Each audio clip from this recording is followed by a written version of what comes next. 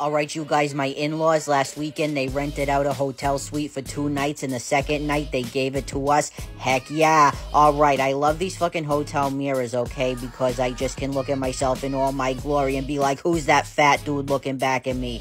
That's me. Yeah, I love it. Okay, so my husband, he's doing homework. He's such a good student, honestly. I think he made honor roll last semester. Yes, he did. All A's. But then he's like, I gotta show you this trick, okay? I can open the bathroom door with the hotel key. I'm like, no, you can't. You're full of shit. But I locked it. I said, okay, try it. And what do you know? I was right. It didn't work.